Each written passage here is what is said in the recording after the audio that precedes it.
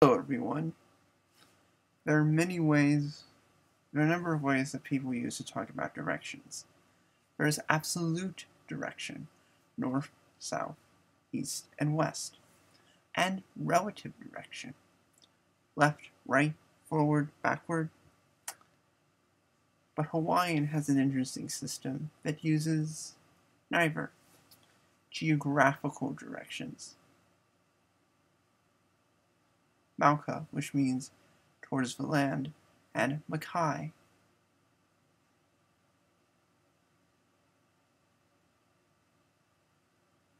towards the sea. These are unlike both absolute and relative directions. What's on my left, my right, is on your left. But Mauka would be Mauka no matter which way you turned. North is north, no matter where in the world you are. But Mauka might be north or south, depending on your perspective, which is why they're geographical directions.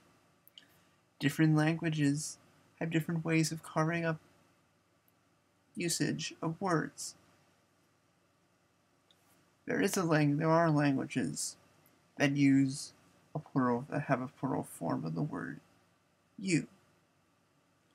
There are languages that don't use the word it to talk about the weather. There may be a language in which there are two different words for will, depending on whether the action is certain or not. If you ever get a chance to study linguistics, do it. Bye.